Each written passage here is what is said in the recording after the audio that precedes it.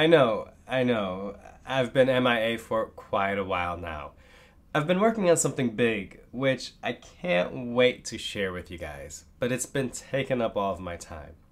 What was initially supposed to be just taking a few weeks off to focus ended up turning into a few months. But I'm alive and everything is good. I do appreciate some of you checking in on me. I haven't taken so much time off from YouTube. I now have all these ideas in my head and they're just piling up and I just need to get them out. So that means lots of good content for you guys coming up. It's good to be back. It really is. I enjoy this stuff. Now I had something else planned for my first video back. But then I watched the live Tesla Cybertruck event. And after my initial reaction, all I could think was extrude loft chamfer. I need to Fusion 360 this. The low poly count on the vehicle makes it a great exercise if you always wanted to design a car in Fusion 360 but knew it would be too complicated. So huge thanks to Elon Musk for designing a car that those starting out with Fusion 360 can actually make. Alright, let's jump right into it and see how to tackle this. Here's the completed design in the rendering environment. So after I completed the model, I brought it in to take advantage of the rendering capabilities of Fusion 360 and see how the materials and appearances actually look. I think it came out really nice actually with the stainless steel body here. I've got the bulletproof glass, or I guess just regular glass here with Fusion. Rubber tires, I like it. So you can see here I created different sceneries. If you haven't played around with the rendering environment, go ahead and do so. It's kind of fun. Even if you don't know what you're doing, just add some materials and bring it in here and see what you can create. All right, we're gonna switch now to the design environment so I can show you what we've got. Now I was trying to think of how to approach this video, because if I go step by step, this can easily become a over an hour long video. So instead of doing that, I thought I would just kind of go through the main parts here, parts that I feel are important, that I want to kind of share with you guys. So if you're new to Fusion 360, the way you're going to want to approach this is it's going to give you a chance to see a lot of the tools that are available to you and just kind of keep that in your back pocket, so you know when you need to do something you can think of, oh yeah, there's this loft tool and I remember it works like this, you know, then you can look it up. And if you're already modeling with Fusion 360, it's just great to see other approaches to modeling.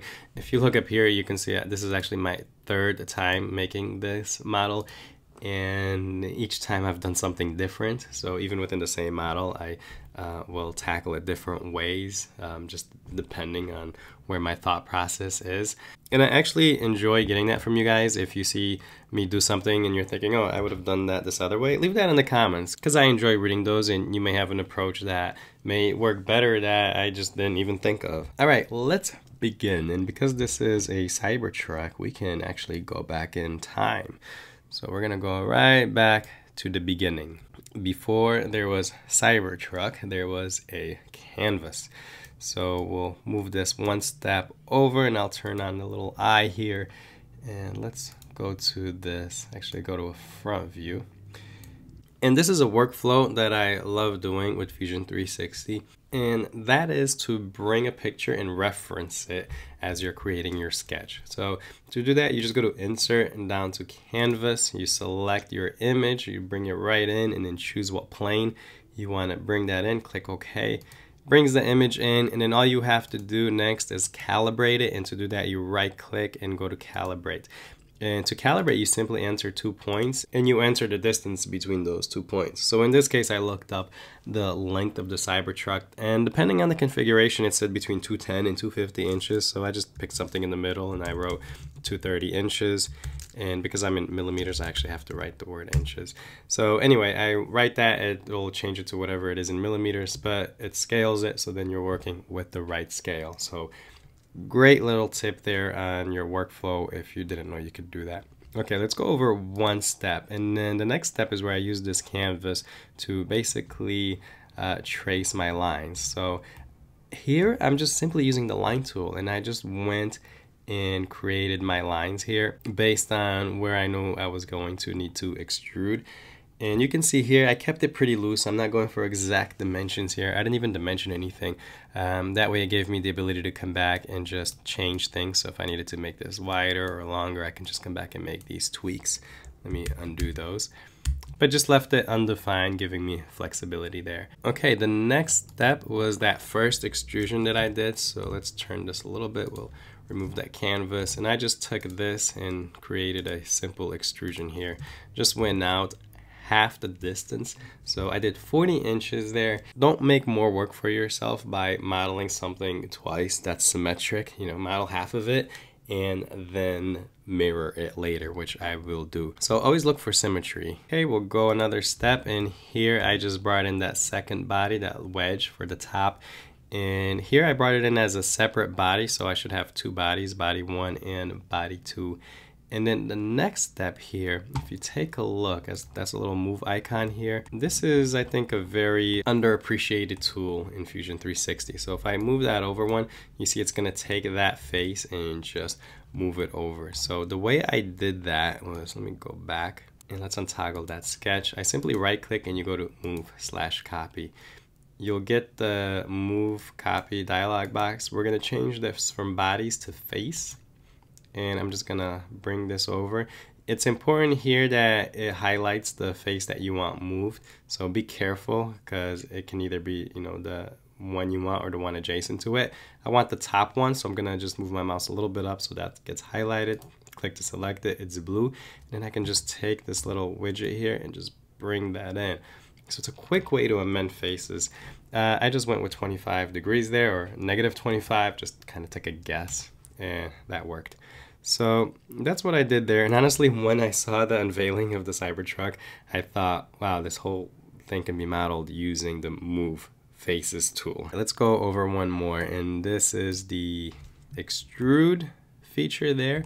And what I want to show here is I took advantage of the start from object here. So if you don't know what that is, when you extrude something, the default is start from profile plane. And so if I change it to that, you can see that the extrusion does not go parallel with this angled face here. But if I change it from profile plane to from object, so from object, and I'll select my object here, and now if I go in, you can see that that extrusion is parallel to that face. So really great feature there to take advantage of. All right, let's go up one more. And I just basically did that again, but this time only selected the window parts. Okay, these next set of steps here is to create this sweep here for the fender part here. So this is this shape here that just I just had it go all the way across of the car here. And the way I did that was to create a plane here. So what I did was I went to construct, plane at angle, and then chose a line here and rotated it 90 degrees and used that to create a plane. And then I used that plane to create a sketch. So you can see here I have a little sketch where I created that little rectangle piece. I created another sketch where I just simply projected this line here that I wanted that profile here to follow. And then I used the sweep tool by going to create down to sweep, selecting this profile, and then selecting this path here and just sweeping that across to give me that fender. And now you'll notice like everything is not exact. Let me just cancel out of that.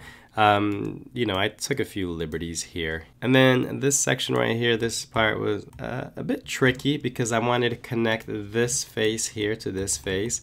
So it's one of those parts that is not exact, but it did the trick. I just did a simple loft tool there. So I went to create, down to loft, select this face here, and then just select this guy, and then that went ahead and connected it. So if I move over one, you'll see how that works.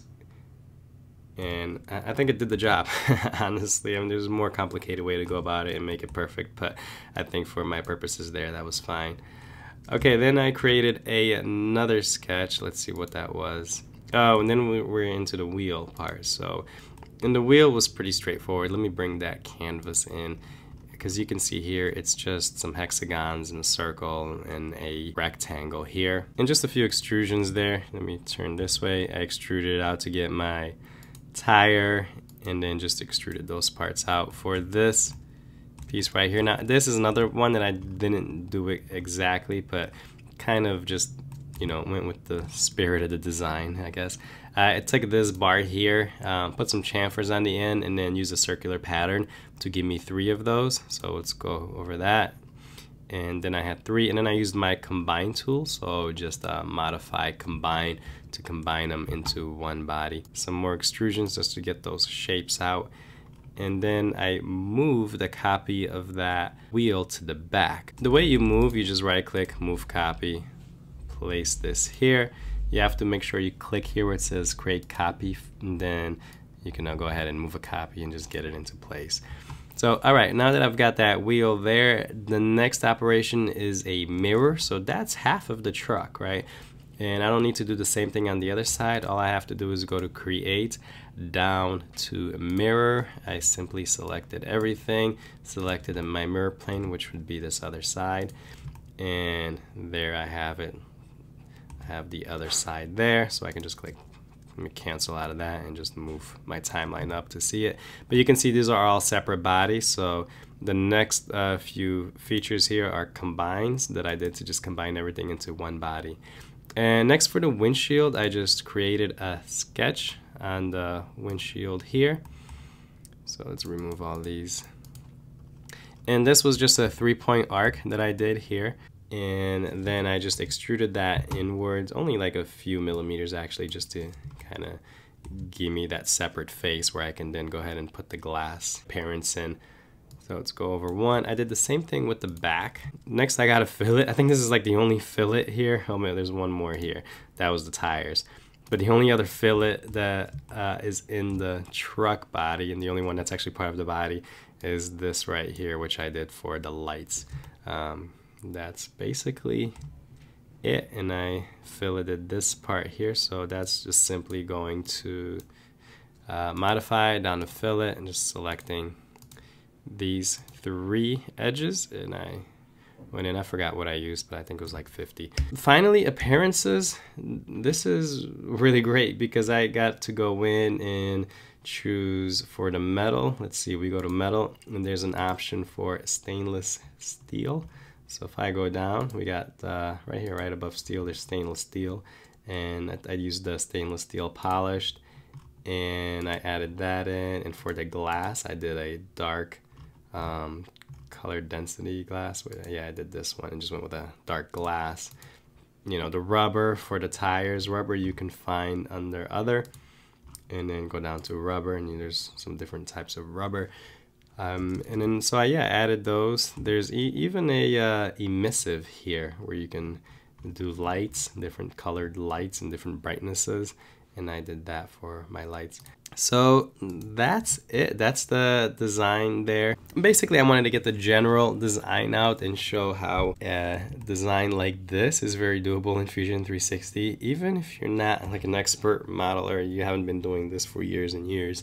Even for, you know, I'd say like an advanced beginner, you know, can do this kind of stuff. You know, once you get the main tools down, you can easily, you know, jump into a design like this. All right, I hope you enjoyed that and hopefully got something valuable out of the video. If you did, hit that like button for me. Leave your comments and questions below and let me know if you learned something new or which part you would approach differently. I'm providing the Fusion 360 file for you guys, and that's the .f3d file. So not the STL file, the actual f3d file, which you can import into Fusion 360 and actually play around with the design. The link for the file download is below. All right, guys, like I said, it's good to be back. I'll see you next week.